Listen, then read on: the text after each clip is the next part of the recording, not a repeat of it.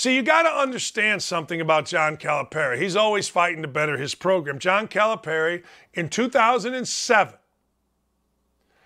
Kentucky made a commitment to put $30 million in a practice facility, okay? In a practice facility that was Taj Mahal-like, 2007. Fast forward 15 years, 2022. That practice facility is antiquated.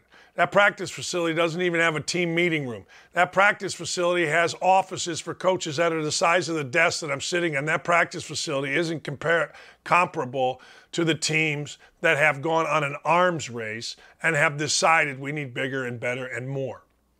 Calipari talked about it. Calipari said, look, this is a basketball school. Alabama and Georgia, they're football schools.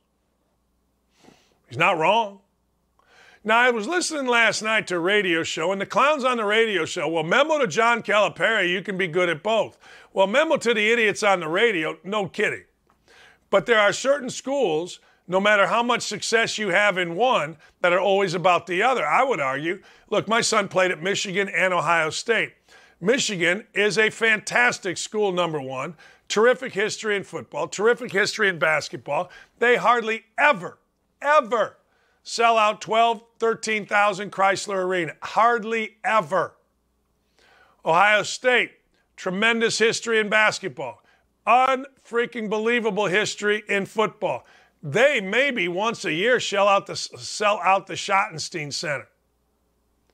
Maybe. Now, Kentucky is a little bit different. I've always said this. I've always said back when Indiana and Kentucky used to play, Kentucky would come to Indiana get maybe 25,000. Indiana go to play Kentucky in a night game, there'd be 56,000. There'd be capacity in their football stadium. I've always said that Kentucky folks are dying to love Kentucky football, and now they do because Mark Stoops has done a great job. But Calipari isn't wrong. Of course you can have success in both, but of course Kentucky is and has always been and always will be a basketball school. 10 wins is great. 4 postseason wins is great. But you know what Calipari's team did? Calipari's team gave the opening to Kentucky football players that were feeling themselves. Yeah, he did. He gave the opening. What was the opening? Losing to St. frickin' Peter's. You lose to St. Peter's and you're Kentucky, guess what? You're going to get ripped. Same thing with Purdue. Indiana fans are lining up. Anytime a Purdue guy talks, guess what? St. Peter's. Shaheen Holloway. Where's St. Peter's, Pella? St. Peter's got you, huh? I'm telling you. I'm telling you. That's what they do. Oh, there's a Fernando Tatis freaking commercial for Gatorade. Yeah, he's our hero, right? 80 games. So Calipari said it. Stoops got all defensive. What? Football or basketball school, we play in the SEC. They had a press conference the other day. They did. And Mitch Barnhart, who apparently is not getting along with Calipari, he's the athletic director, basically squelched it. Stoops said, look, I basically stay in my lane. We're trying to build history here. I know Kentucky has great basketball, but we're trying to build history here. Calipari made a great statement. He said, look, I'm reaching out to Mark Stoops. I didn't mean nothing by it. It was a mistake. But guess what?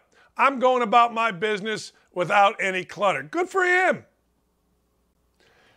Look, coaches listen to everything, man. Coaches hear everything. And they react to everything. Everything.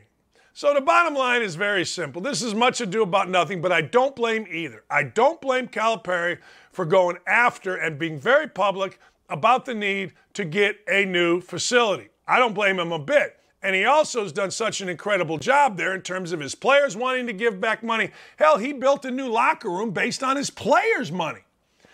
Think about that.